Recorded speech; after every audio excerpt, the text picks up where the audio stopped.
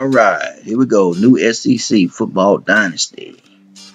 And we're here at week 11 preview, getting ready to another round of SEC football.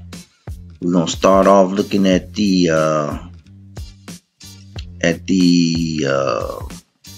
standings in both divisions. And as you can see, we almost got a three-way tie with those three top teams in the East. And they still got to play each other, so it's still a lot that has to be decided.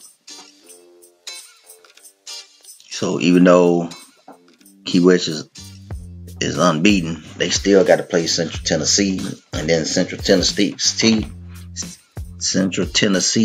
has to play Florida A&T. So looking at this week's schedule, got a couple of 1 o'clock games, a couple of 6 o'clock games, and a couple of 8 o'clock games.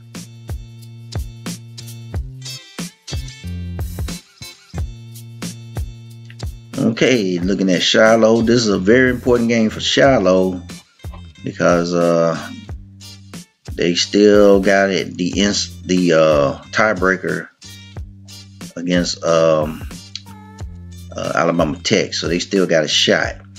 Here, this is the game for first place, pretty much, between Central Tennessee and Key West State. Winner gets the tiebreaker, if you will.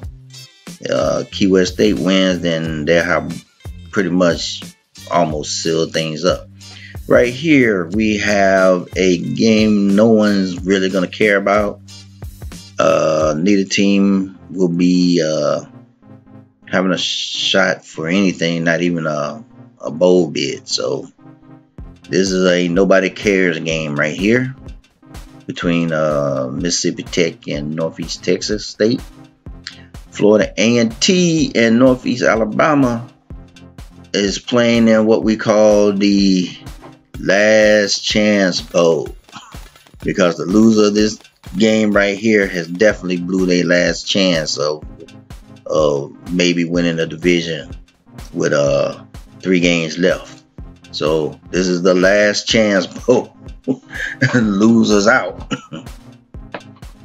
And right here we got another game that basically it's more important to Gulfport because they still got a shot at a bowl bid. But the Bulldogs, well, we're hoping that they won't pack it in. They can play spoilers, so we'll see how that game goes. We will definitely see how that one goes. And then we have Alabama Tech, the Generals, taking on the Cottonmouths. This is a big game for the Cottonmouths. It's also a big game for Alabama Tech. Alabama Tech got to maintain their division lead, and this will be the game for A&M if they can win this one. Get the inside track drop, and then just put Alabama Tech in a bad way because they would have lost the edge over not just Shiloh but A&M as well. So they would have lost the tiebreakers against both of those teams.